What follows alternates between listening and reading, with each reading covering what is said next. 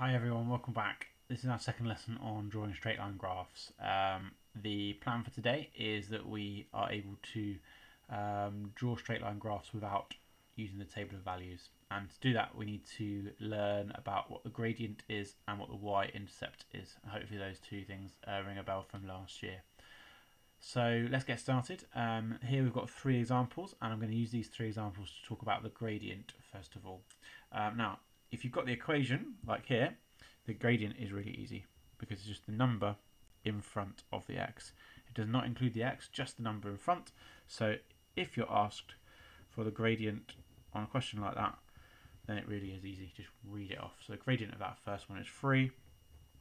The gradient of the second one is 2. And the gradient of the third one is -2, -2.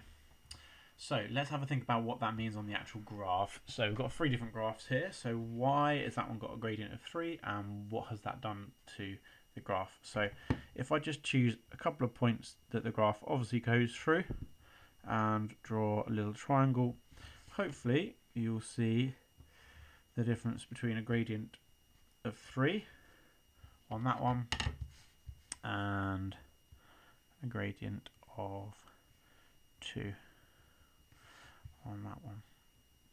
So on this one, for every one you go across, you go up by 3. For this one, for every one you go across, you go up by 2. So this one's not as steep. This one's steeper than this one.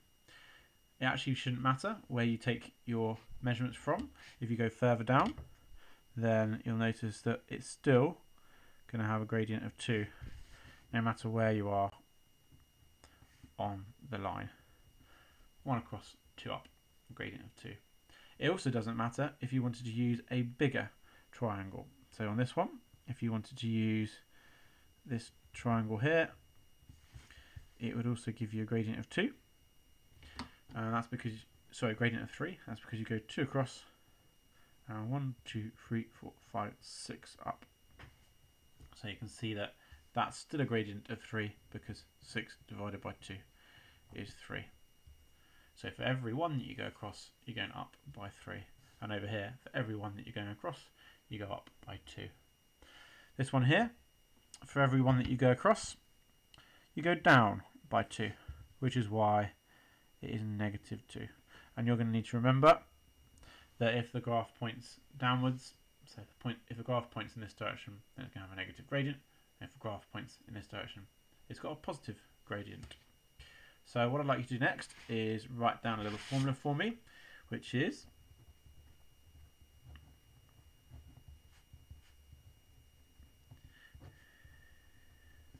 that one. You'll see that all over the place in lots of textbooks and in lots of other videos that says the gradient is equal to the rise divided by the run. Let me explain what that means. So here we've got some examples and I want to try and find out what the gradient is of each of these lines. We don't have the equation, so we can't read off the gradient like we could earlier, so we've got to work it out from the line. So let's do the first one. What you're going to do is just choose a couple of points that it clearly goes through, and then you're going to draw your right angle triangle and you're going to count the rise, which is this bit, 1, 2, 3, and the run, which is this bit, 1, 2, 3. And then we're going to use that formula. It's the rise divided by run, so that's 3 divided by 3. So we've got a gradient of 1, so that line has a gradient of 1. Let's do the same thing on here. Let's choose a couple of points that it obviously goes through.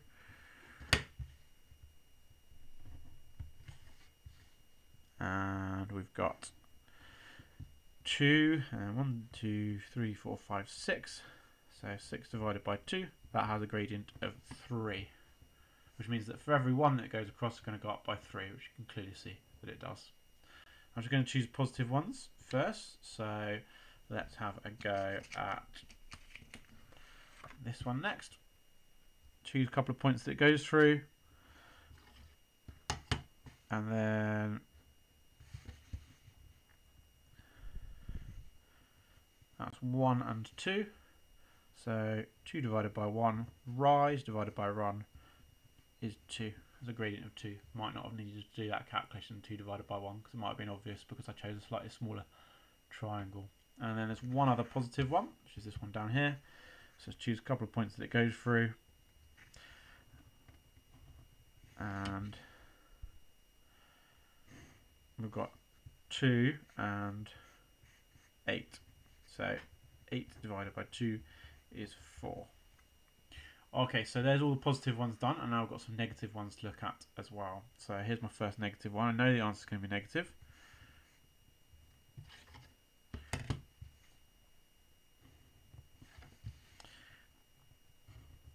Okay, so the run is 2 and the rise is 4, but it's pointing down. 4 over 2, 4 divided by 2 is 2, but I need to include a minus sign on that because that is pointing down, so the gradient of that line is minus 2. This one up here, there's only a couple of points that I could use. That is 4 and 1. 4 divided by 1 is 4, but it's pointing down, so it needs a minus sign on it. And then the last one I'm going to do is this one in the bottom corner here. Choose a couple of points that it goes through, and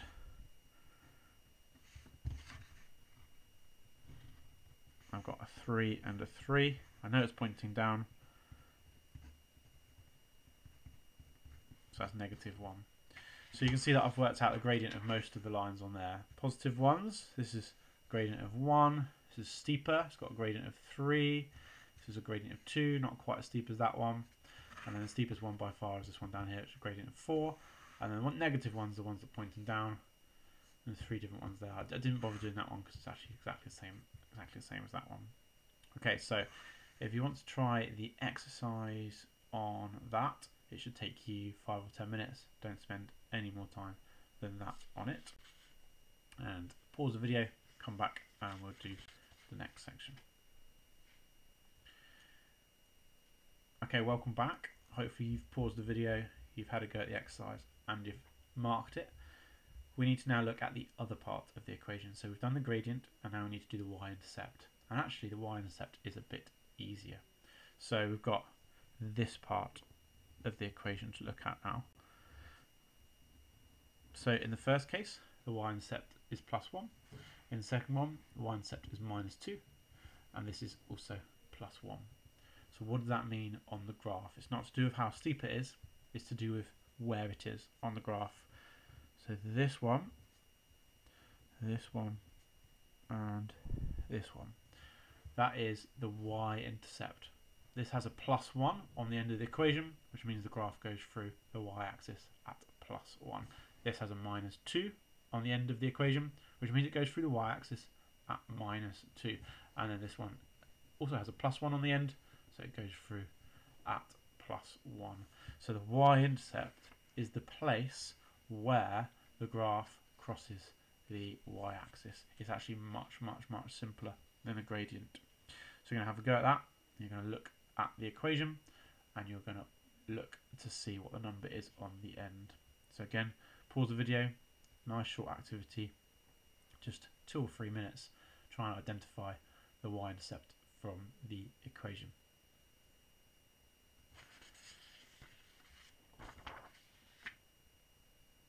Alright, welcome back. The third section is a little bit more difficult. What we're going to do is we're going to talk about how we might need to rearrange some of the equations. Alright, because sometimes they're not in the right format. The format we are looking for is this. We want them to look like that. We want the y to be on the left, and we want the x and the number to be on the right, and we want the x bit to be first, and then the number bit to be second. And you might recognise y equals mx plus c, because maths teachers talk about that all the time. So we want the equation to look like that. Once the equation looks like this, we can really quickly read off the gradient, which is m, and the y-intercept. But we can only do that once the equation's in the right format. And you'll see I've got 3 examples where it's not in the correct format for me to be able to read that off. Can you see I've got y equals, but the x bit and the number bit are the wrong way around. So that needs fixing. Here I've got the x and the y on one side, it's no good. And this one I've got the y and a 5 on one side and the x on the other. So we need to rearrange each of those, and then once we've rearranged them, we can identify the gradient and the y-intercept, and then we can go ahead and draw the graph, because that's what we're trying to do at the end of the day. So what do I need to do to this one? Well, this first one is actually the simplest one. I just need to swap over these two terms. I'm going to put the minus 2x first, bearing in mind that that subtract sign belongs to this, so I've left it there, and then I'm going to put a plus 3. So this right hand side here is exactly the same as this right hand side here. It's got minus 2x plus 3 rather than 3 subtract 2x. Now it's in the right format for me to read off. The gradient is equal to minus 2, and the y-intercept is equal to 3. And I could draw that one quite quickly now that I've rearranged it. Second one, I'm going to have to do a little bit more work on that one. I need to treat that like an equation or like rearranging a formula. Do the same thing to both sides. I'm going to subtract an x from both sides.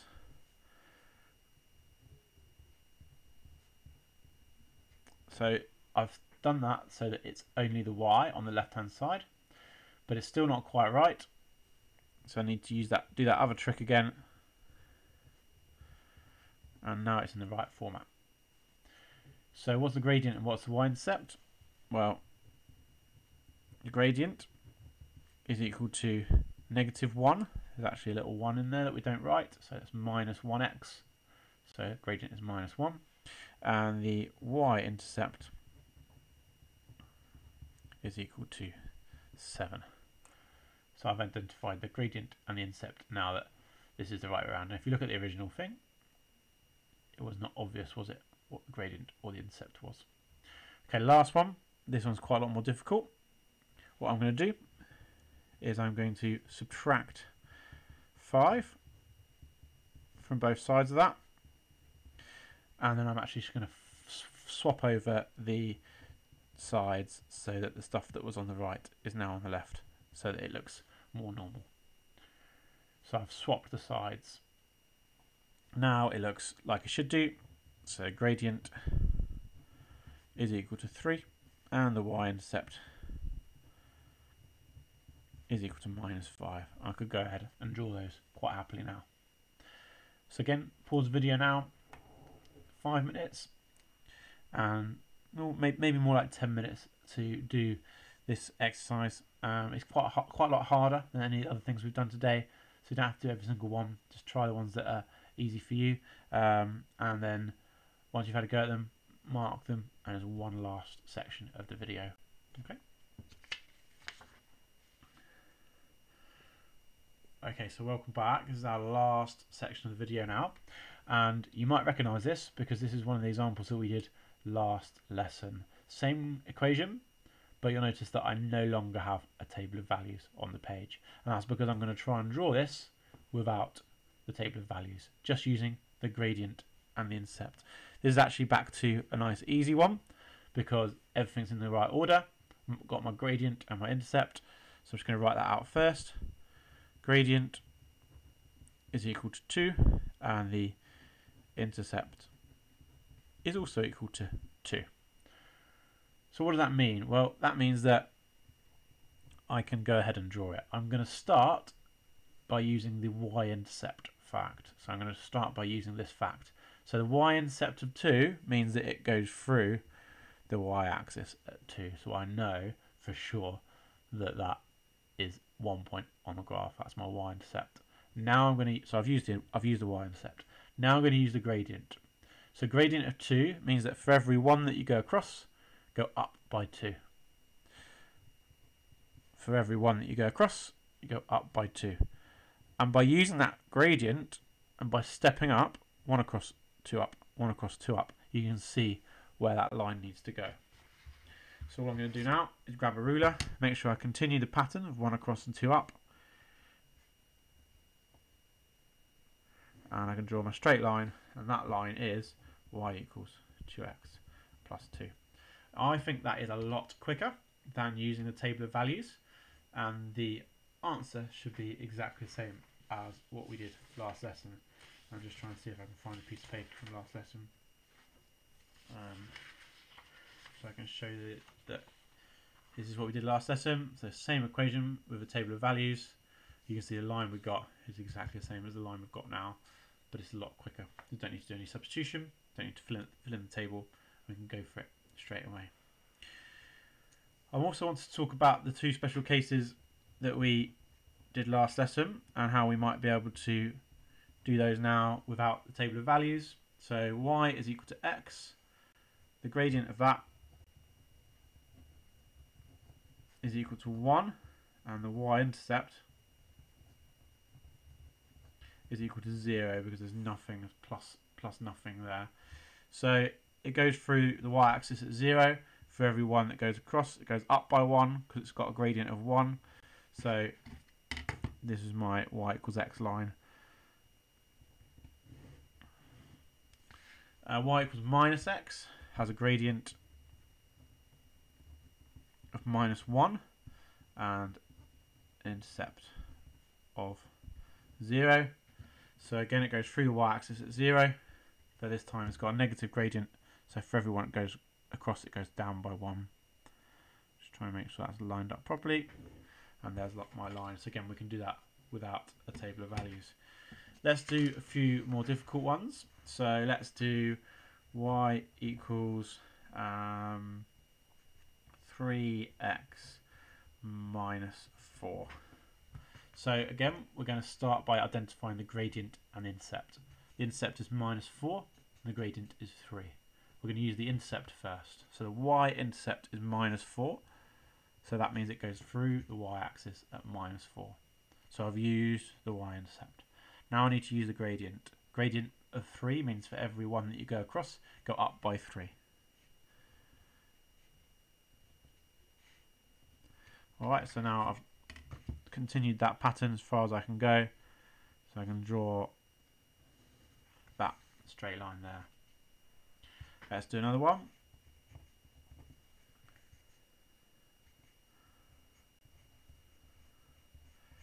So this has a negative gradient and the y-intercept is +4. So let's use the y-intercept first. Goes through the y-axis at +4, but this has a negative gradient of 2. So for 1 across, 2 down, 1 across, 2 down. So you can see where this needs to go. For every one that you go across, it needs to go 2 down. So let's make sure you follow that pattern as accurately as we can, spending some time making sure the rules are nicely lined up. And then that's y equals -2x +4. Let's make the last example a little bit more difficult.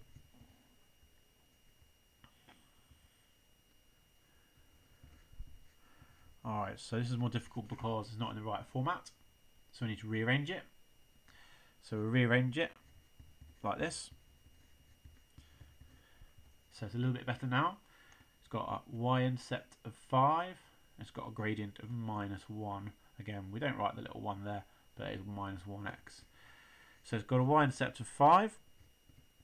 There's my 5. And it's got a gradient of -1. So for every one go across, I'm going to go down by 1. And there is my line.